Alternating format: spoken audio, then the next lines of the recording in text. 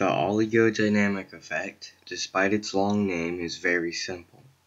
All it describes is how metal ions kill living things. That's it. Most of these are heavy metals, some less toxic than others, like tin or copper versus mercury and lead, but they all work the same way. I'm sure most people know some basic biology, but in living things, a molecule's shape controls what it does, or its job, and altering the shape alters the job.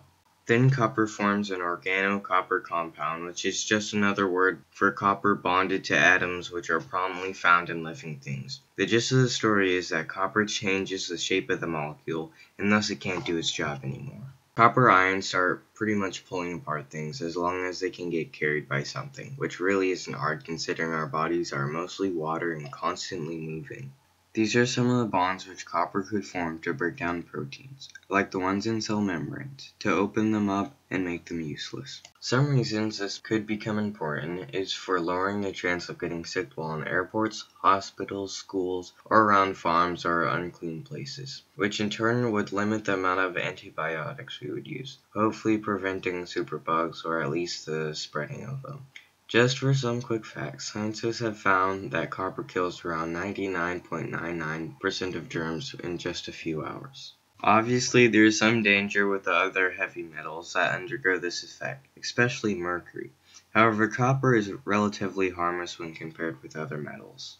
Copper is used in our bodies as a component for catalysts that have to do with skin stuff. An antioxidant, help absorb iron, metabolize things. If nutrition is your thing, all you have to do is eat dark leafy greens. Our bodies also have a way to keep copper in check and maintain homeostasis, which is where zinc comes in. Your body releases zinc and it bonds with copper, neutralizing ions. I've done a lot of the boring work and figured some stuff out for about how much copper it would actually take to kill a bacteria. One of the reasons why bacteria are very susceptible to copper is because they don't have a large capacity for homeostasis, and they have proportionally larger surface contact with objects than we do.